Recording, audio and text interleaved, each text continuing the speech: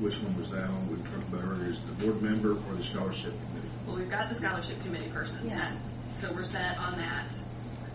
The board member, if we don't get the person, we function as a board of 8 until we get a person. But your next meeting is when?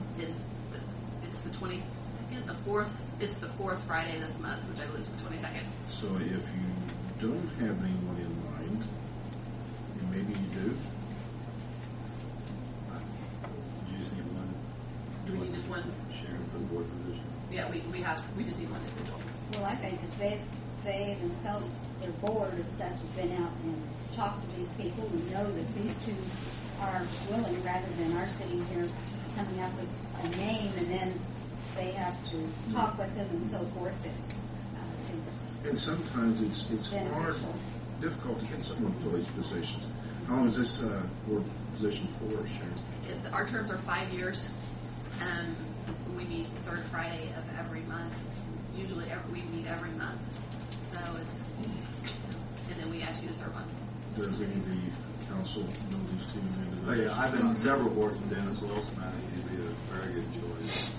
I think either one would be Yeah, I agree on that. good What choice. does Dennis do? This is He's a a retired retired teacher. Retired teacher. He Science. doesn't do anything right now, though, right? Volunteers Yeah. everywhere. Retired. Well, since our Carrie already has a job, she might be glad that if Dennis was in it. Yeah, I mean, I think Dennis would be somebody that would make the time for it, would have a background, would be. Only thing that bothered me is she said she'd like to have that accounting background from Karen. Mm-hmm. That's a nice asset. Right. And I think we have two very worthy It's hard to make a individuals. choice and get two good individuals. Exactly. Can't go wrong. Do you need us to nominate someone? I nominated Dennis Wilson for the position. Any more discussion? Hearing none, roll call vote. June with Dennis Wilson. Darryl? Yes. Bill? Yes. Amy? Yes. Yes. Ellen?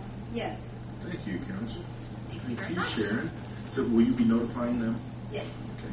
Appreciate it. Thank you. Next item on the agenda is Vicki Kellerman, and to present our new April 15 coordinator and some updates. Good evening, and thank you for a few minutes on the agenda this evening. I hope you all had happy holidays. I'm sorry I didn't get to your December meeting, but it wasn't possible. Tonight I'd like to introduce Miranda Maxwell.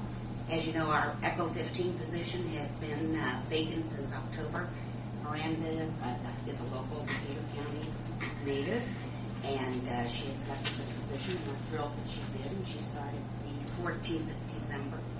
She has a very strong background in grant writing and working with grants, and as you all know, we're very concerned about our abilities to sustain this position past 2010. So we think she has a lot of attributes that will be very helpful in that. So I'd just like to give Miranda a couple of minutes to let her tell you a little bit about herself. Thank you. I won't take much of your time this evening. Again, my name is Miranda Maxwell. I am originally from Greensburg. Went through school K through 12 here. Went on to Hanover College and have spent my time since leaving Hanover in the nonprofit sector. As Vicki mentioned, a lot of emphasis on fundraising, but also a lot of emphasis on community building and working with a number of groups and communities to build coalitions and push initiatives forward. So I'm really thrilled to be bringing all of that back to Greensburg and Decatur County and be able to give back to my community in that way. Again, going into this year, our big focus is going to shift to our adult population, adult workforce, education, training, retraining, as well as the sustainability piece and deciding how we want this to move forward after Lilly funding ends at the end of the year, how we want it to look. And I look forward to keeping you all updated as that evolves and also getting input from all of you as far as what our community needs and what the vision for education in our community is. So thank you very much and look forward to working with all of you in the coming months. Nice meeting you, You Miranda. excuse me, you mentioned you went K through 12 here. What is your maiden name? Bailey. Thank you. And as I said, we're delighted to have Miranda as part of the team. I'm just thrilled. She's working out very well. I just wanted to give you a brief update on a recent trip that I was privileged enough to be able to take. The first week of December, I accompanied the Center for Automotive Research to Turin and Milan, Italy. And the trip was paid for by 2 private investors to our board. Well, actually, 1 private investor to our board, and also by the South Central Group.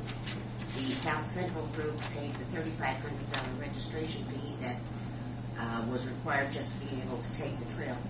And Hoosier Energy and Decatur County REMC paid for the hotel accommodations and for the air ticket. And so I was privileged to be a member of this delegation that went. And I can tell you that the whole mission was very well planned out and put together and executed by the people in CAR. They didn't give us much time to rest and relax, and in spite of the fact that I didn't have luggage for the first 4 days, we met with high-level executives of Fiat and also the president of Fiat Purchasing, as well as 4 or 5 of their procurement people at Fiat. And the U.S. Commercial Service arranged for a doing business with the U.S. seminar, and it was attended by at least 40. I believe I emailed the mayor a copy, and Kirk probably got a copy of the attendance list that was on there. And then they also arranged for us to have one-on-one meetings with 8 or 9 companies that are interested in doing some kind of business here in the U.S. Having said that, all of the companies that we met with are looking for some kind of a joint venture partner. There's none of them that are willing to say that they're ready to make the investment and just start out on their own in the U.S. because they feel like they don't have the experience. They would rather start out with a company or a partner over here that has the experience. So I am putting together profiles of all the companies that we met with. And I've already talked to GCOM, and I'm going to be talking to the rest of our local industries and providing them with that information to see if any of them are interested in approaching these companies, if it would be a good fit for them, and increase their business that way. The other thing we're working on right now is I've been contacted by Main Source Bank. Once a month, they bring in all of their market presidents for a day here in Greensburg, and they run what they call Main Source University.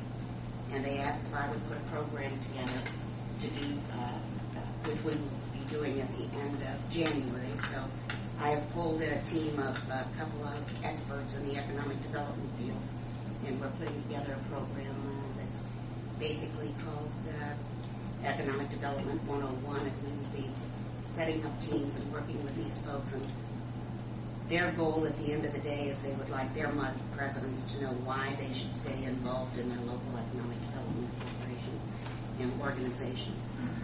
So that's one thing that's taking a lot of time right now. Also, while I was traveling, we had a couple of RFIs come in, and I have to compliment Natasha. She managed to go through the RFIs, and she put together some very professional-looking responses to it and handled that on her own while I was gone. We are, at this point in time, we are still in the mix for those projects, but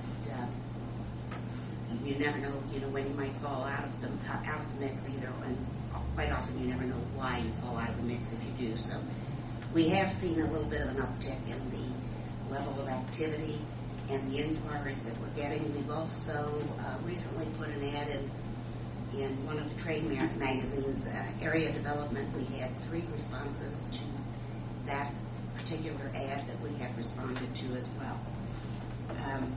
Decatur County Rural Water was trying to get an EDA grant. They had filed their preliminary application. They have not been invited to file the full application, so we are working with them looking for alternative sources of funding in order to be able to provide fire protection to the industrial sites out by the islands. Also, what I brought you tonight is I thought at the end of the year you might like to see a recap of the loans that we have made from our revolving loan fund over the past year. So I'm just going to hand out a brief recap on that.